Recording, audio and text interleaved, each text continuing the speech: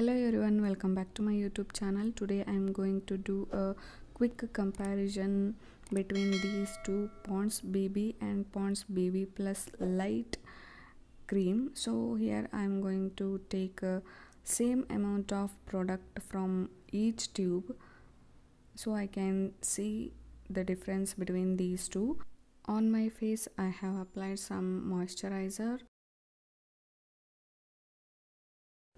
Here is the Pond's BB cream and this one is Pond's BB Plus cream that is newly launched.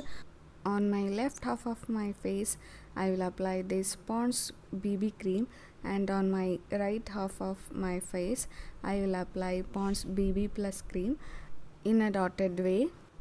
After applying both the creams I will blend them in a dabbing motion with my fingers. You can use brush or any tools you have. It seems to be huge amount of product or a cream, but trust me, after completing the makeup you will see the difference. I will add a pic at the end.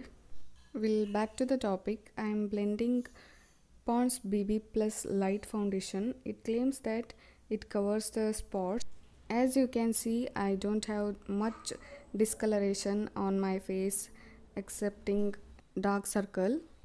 It blends easily. The texture of the cream is quite runny compared to the Pond's BB cream, which is good for dry skin people, so you can blend it even with your fingers.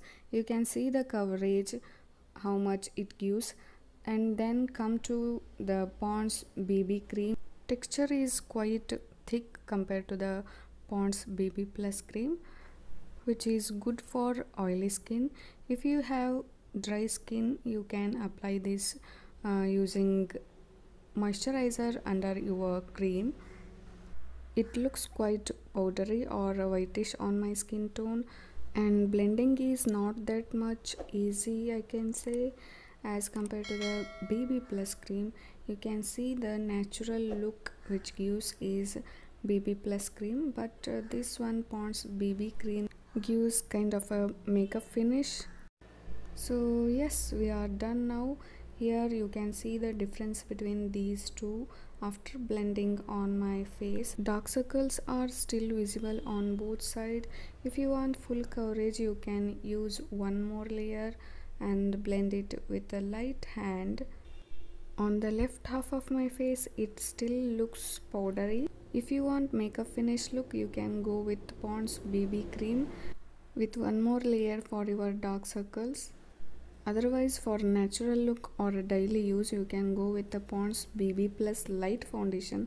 This is how my makeup turned into. If you want, you can check out this makeup tutorial on my channel later, cause editing is in progress. So thank you for watching. If you are new here, don't forget to like, share and subscribe to my channel. Hit the bell button next to that so you will get notification soon after my new post. Bye bye.